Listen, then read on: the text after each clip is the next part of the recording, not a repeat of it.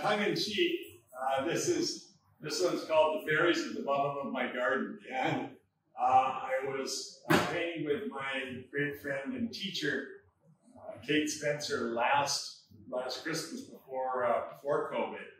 And we had one good friend of mine, actually, his name is Tim, and he's from Udon. And we painted him 1, 2, 3 different times, and all of the background here, that's all the koala leaves and so forth. That's in Bon Botanica as well.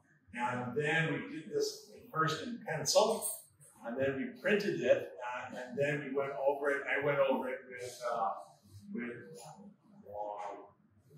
line-colored watercolor and chalk. So this is very much an experimental.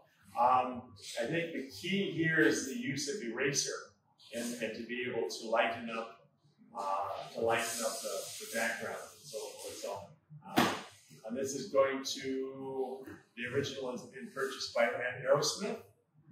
And so thank you, Ann, for buying this.